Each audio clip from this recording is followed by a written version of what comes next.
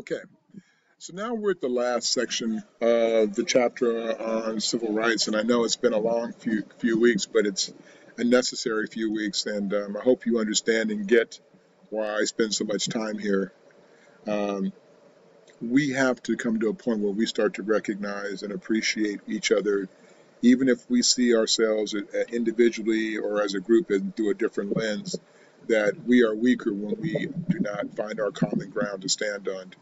And that there really is nothing along that line that should separate us from protecting ourselves as a groups of people under the civil rights umbrella, which again is an umbrella for all people, not just one group of people or one gender or based on sexual orientation. So the last portion here focuses on the rights of women, and also will be focused on the LGBTQ rights here shortly.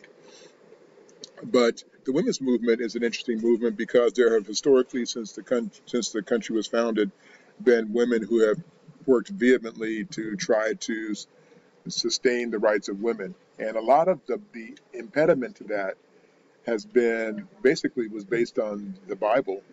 Religion has, people will interpret the Bible to say women were supposed to be a help to man and his assistant, basically. So women have relegated to second-class citizenry, just one step above slaves.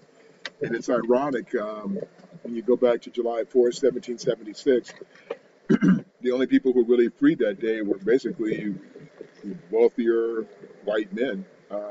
Poor whites were still dispossessed, and also women. And women were still property of their men, and blacks were slaves. So there really wasn't a whole lot of people who were free on that day that we hold as Independence Day, because the country was independent, but the individuals in the country certainly were not. Uh, and so it takes, another, basically about 70 years uh, for women to come together at Seneca Falls in 1848, Seneca Falls, New York. I think it's New York. Yeah, New York. Um, and they have a convention to discuss the rights of women.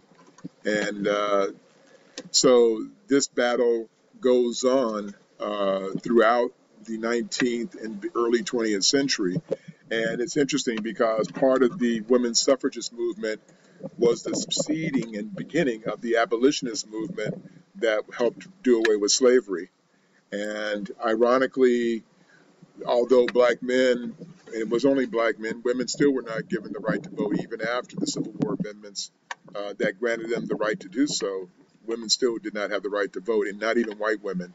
And so the white women who had supported the abolitionist movement, who thought they were going to walk through the door with the African American men, did not have that reality. And so there was a lot of bitterness, and a lot of them started siding with the racist women from the South, and started dividing themselves and started undermining the cause of blacks, black men particularly.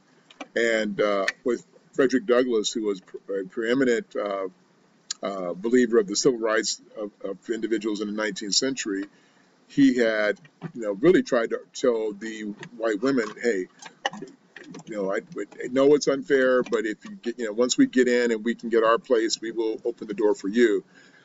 But then Rutherford B. Hayes came in and basically screwed all the people in the South, all the blacks in the South, and by taking away the Union troops and leaving them unprotected. Uh, so this battle, which starts in 1848, culminates, basically you're talking almost another 70 years later in 1920 with the passage of the 19th Amendment, which gave women the right to vote. Ironically, though, it only gave them the right to vote, and it did not grant them anything else beyond that. In fact, it's interesting to note that the Equal Rights Amendment, which has never been ratified in this country, sadly to say, uh, uh, would have prevented women from being discriminated against in workplace and other aspects of life. But it's never been ratified by 38 necessary states. So it's an ongoing battle to even have an equal rights amendment that says that everybody has to be treated equally. You would think that'd be hard to believe in the 21st century, but we still have not been down this road since the early 70s, which is the last time it came to discussion. Um, I also want to point out some of the famous people, and you'll see them in the next section here. The people who are so prevalent in trying to move the bar forward for women, particularly from between 1848 and 1920. There are many people, Lucretia Mott, Susan B. Anthony. There were tons of people who, Ida B. Wells. There are people who are actively involved in this movement who I guarantee most women have no clue about these individuals. And then the question is, well, why don't you know? Why don't you know about these people? Why don't you know about Alice Paul or Lucy Burns or even moving into the modern movement, people like Gloria Steinem? How many of you have ever heard of Gloria Steinem? Or now NOW, the National Organization of Women, or even the Latina women organizations. Do you realize there are hundreds of organizations out there for women to help protect the rights of women and to help you? And most women have no clue about the organizations that are there to support them. It's interesting. There was a movie that came out a couple of years ago, which if you haven't seen, I highly encourage you to watch on your own. And it's called Hidden Figures. And it was about three women who happened to be African American who were prolific in helping to advance the space race in the United States in the early 1960s. And these are three brilliant women. And they were, I mean, literally responsible for a lot of the mathematical equations and engineering to help move the race forward and help get John Glenn and Alan Shepard and those who were involved in the early space race back to Earth. At the same time, they couldn't use the bathroom in the building where they worked. And it's ironic. I mean, after watching the movie, I was so proud of them as women, but also as black women, both, right? But I found myself getting angry, and I'll tell you why I got angry. I got angry because I kept looking at it going, why am I just learning about this 60 years after it happened? Why is it that these women were written out of history for 60 years? And you should ask yourself that same question about whatever group you come from. Think about American history and how we teach our history. It's basically taught from a very sort of white Eurocentric version of history. They throw Martin Luther King at you, they'll throw Cesar Chavez at you, they'll throw a few folks at you, but most of the people you have no clue about. And let me suggest to you that it's done purposely, that the people they've left out of history, are done so purposely. There are prolific individuals across all the groups that have made America what it is today. And it's ironic that what makes us potentially a good country, I don't believe in the notion of greatness, but potentially good, is our diversity. And yet it's also our greatest weakness. And so when you go back, and if you were to do your own homework and do a little studying, you would see just how many things the various groups, whether it be women or blacks or Hispanics or Asians or all groups, have brought to this country to make it what it is, and not just one group. And then ask the question, well, why are these people left out? Why do you not know about Alice Paul? Why do you not know about Gloria Steinem? Why do you not know about Ida B. Wells? Do you know that the first female millionaire in America, first one ever, was a black woman in the early 20th century? And she was the first person, first woman to be an independent millionaire in America. She did hair products for black folks.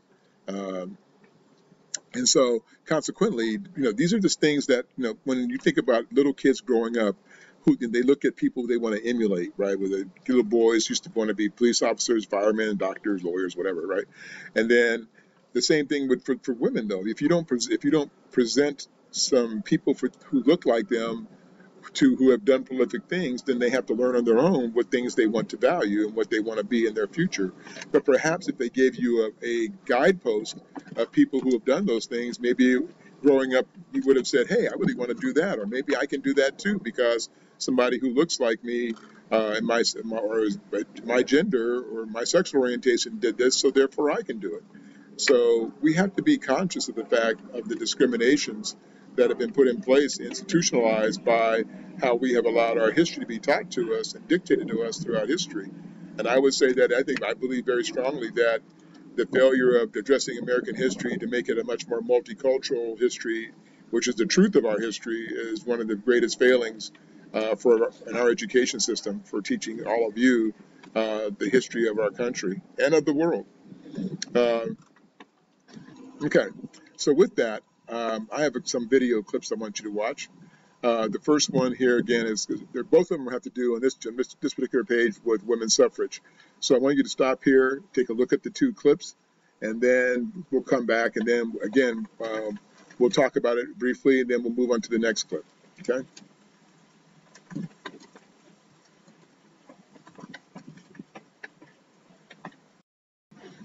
Okay. So I hope that you see from these two videos just what women what they had to endure to fight for their rights, to be able to be recognized. And I wonder what they would think of the women today, in terms of your ability as females to have upheld and protected your rights as a woman in this society. I wonder what they would think of you today. And that's something I'd like you to ponder for a moment. Because for those of you who are trying to figure out, as you know, at 17, 18, 19, you're maybe trying to figure out what it is you want to do. And even if you don't have an answer to the question, doesn't mean that you shouldn't, strive for excellence in whatever you're doing to prepare for whatever your career is going to be as you start to figure out that role. But recognize that so many people gave up so much so you could sit in the seats you sit in today and have the opportunities that you have today, and that you'll want your children to have one day. And so please be aware of that as you think about and consider how much effort you put into the work of what you do being in college. Okay, let me move on here. Hey, what's up, everyone? Okay, stop that. First of all, I hope that you can pauses very comfortably into the class by now. First of all, I hope that you can. Hey, this is what we have public service announcements for. Okay. Hey, this is all organic, man. This is all natural, so we'll just keep doing as we're doing. So this is, again, another video that talks about the modern women's movement, because here's what happens. After women got the right to vote in 1920, it was another 50 years before they really moved the bar forward. Like, men were basically like, okay, Missy, we gave you the right to vote, now leave us alone.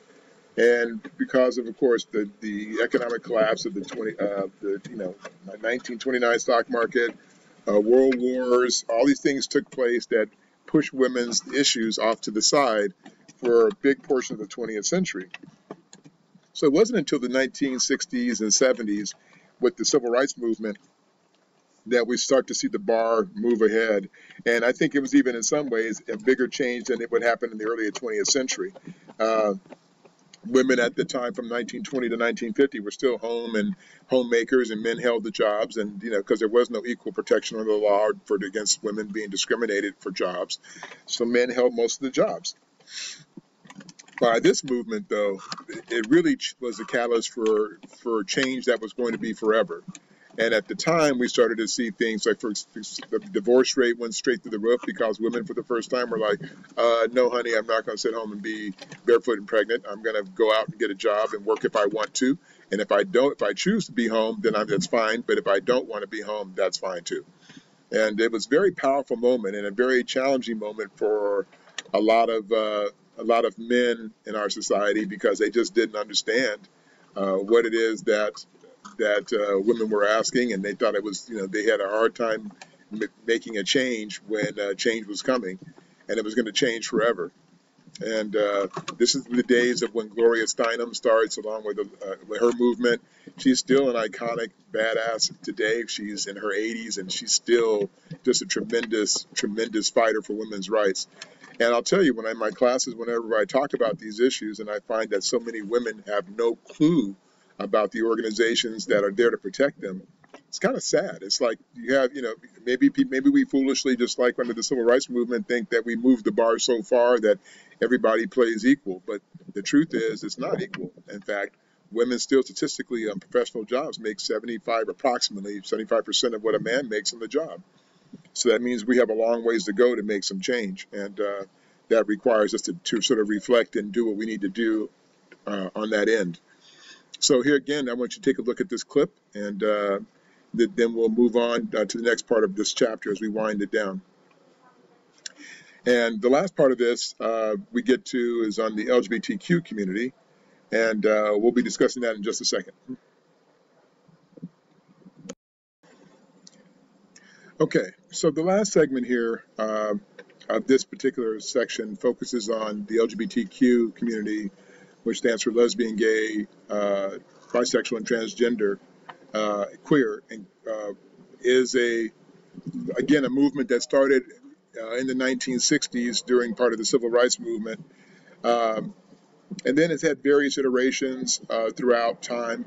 Most of the movement is interesting to note that this isn't, I mean, it's, this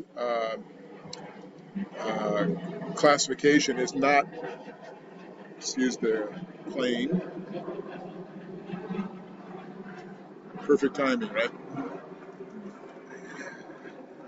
This classification is not a new classification in all honesty. In fact, it's been for thousands of years where people have questioned sex, or not questioned, but have lived uh, with their sexual preferences. It's interesting how it's always based on, in America, we tend to define it by sexuality, not, and so there's always this ignorance of it being a perverse thing and not a human thing, that human beings interact with one another. It's always kind of delineated in a very sleazy sort of way, which is unfortunate and ignorant, because that's not at all the case for those who live their lives in this way. And, it's always like I say regarding civil rights, the rights, understanding the rights of individuals and respecting those who may be different from you or see the world differently from you doesn't mean that we shouldn't respect the rights of those individuals who see the world through a different lens. Especially, as we cannot ask those to respect our rights if we're not willing to respect the rights of those who see it in a different fashion. Um, but uh, Thankfully, in the last 20 years, there has been movement for this community on a lot of different issues. There have been Supreme Court cases that have that have been that have benefited the LGBTQ community. But we also have to be able to confront the ugliness and discrimination against this group of people in our society.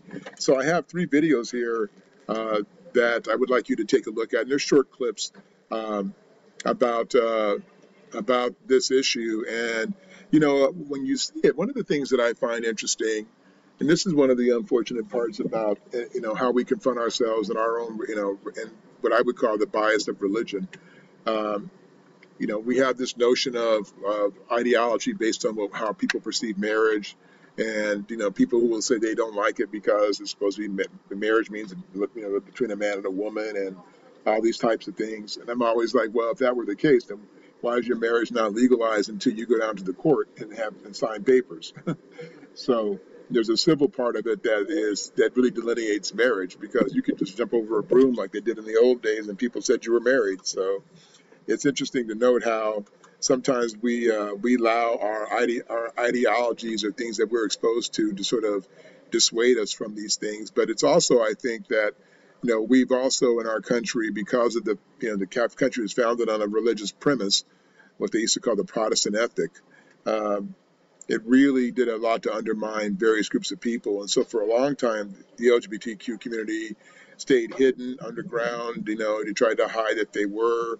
Um, Especially throughout the early and mid 20th century, because you could lose your job or be brutalized, and even up and to more recently, there's been lots of assaults and attacks on the LGBTQ community, and physical attacks, and people have been killed and harmed who are human beings. And it's sad to think that we will let our ignorance dictate to us who we choose to accept and not accept.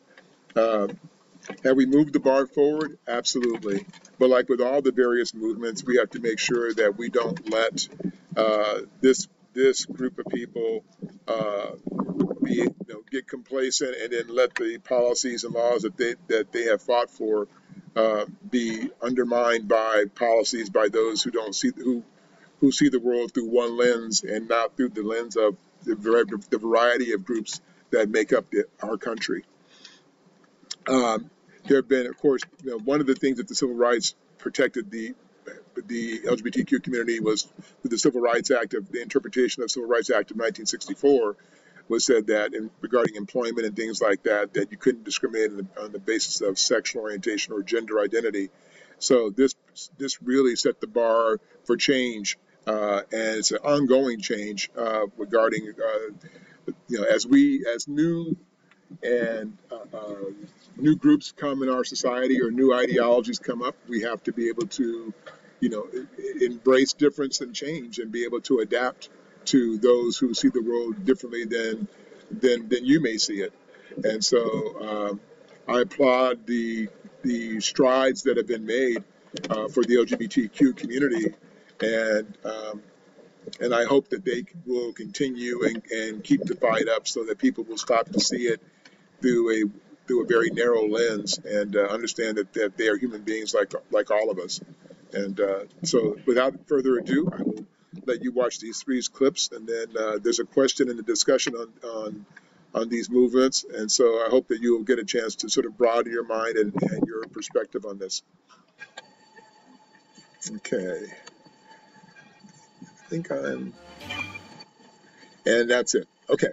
I will look forward to seeing you in chapter 4. I hope you guys really got a lot out of this chapter. There's so much more to get to, and I will see you soon. Thanks.